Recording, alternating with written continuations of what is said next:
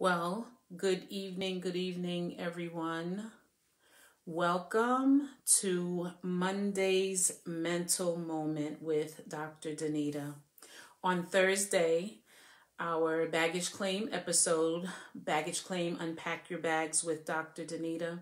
The topic was actually a question, and we're in our Deal Breakers series. And so the topic was a question: once a cheater, always a cheater? If you missed that episode, I would definitely advise you to go and catch the replay. Go on and head over to my YouTube channel, and while you're there, catch the replay. And while you're there, don't forget to subscribe and then hit that notification bell so that you can receive future reminders. So, while the yay or nay decision to move forward in a relationship or a marriage after there has been infidelity is a personal choice, we came to the conclusion on Thursday, last week's baggage claim episode, that cheating does not have to be a deal breaker. If you are in the decision-making process, I would definitely suggest first that you seek help. This is not something that you can do on your own. And then first, I'll also say that no matter what, before I give tips, I'm going to say that no matter how bad a situation is that someone was living in or involved in, the decision to cheat is just that. It is a decision. And people need to take full responsibility for the decisions that they make. And so these tips that I'm going to offer, they in no way represent a full work that is the full work that's necessary for making the decision to stay or leave. But these are some tips to get you started. So number one, get to the heart of the matter. Ask all of the necessary questions. So you'll start by asking your partner, what led him or her to make the decision to be unfaithful or to cheat? Was it the person? Was it you? Was it me? Was it us?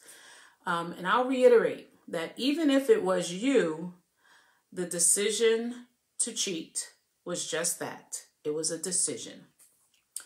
While it is number two, while it's necessary to ask questions about the infidelity, whatever that infidelity may have been, when you're asking questions about an affair, it can get really tricky. So you don't want to ask those questions that you'll regret knowing the answers to later. And there will be, honestly, I can say that there'll never be an answer that a cheater can provide that will satisfy your why. All right, number three, ask about how the cheating ended and where is the cheater as it relates to their his or her current thoughts or his or her behaviors. And then you want to do some of that soul searching and ask yourself the harder question, and that is, am I willing to work on this to get past the hurt and to get to that healthy place? While time, people say time heals all wounds. Time is never a healer of wounds. It takes the productive work over the period of time in order to get to that place where you can have the result of a healthy relationship. So what does it take to do that productive work? What does it look like? Again, this is not an exhaustive list by any stretch of the imagination. By any means, it's not an exhaustive list, but daily forgiveness, of course, is essential. You cannot move forward without choosing to forgive. Open communication and dialogue was probably clearly an issue before the infidelity happened. So open, clear dialogue is extremely important.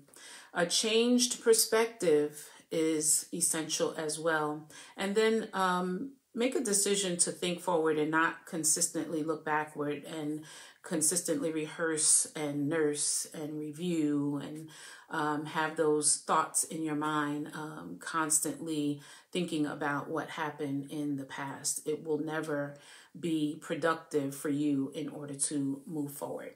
And so these are the few tips that I have to offer you just to get you jump started. Again, this is not one of those situations that you can handle on your own. And when it all boils down to it, the decision is absolutely yours. It's your personal decision.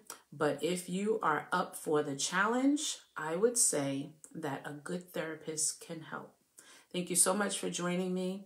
Don't forget, this Thursday, we will be back for Baggage Claim, Unpack Your Bags with Dr. Danita. And this Thursday, we will have a panel of young millennials and some Gen Zers as well. And they're going to talk about gold digger versus gold digger.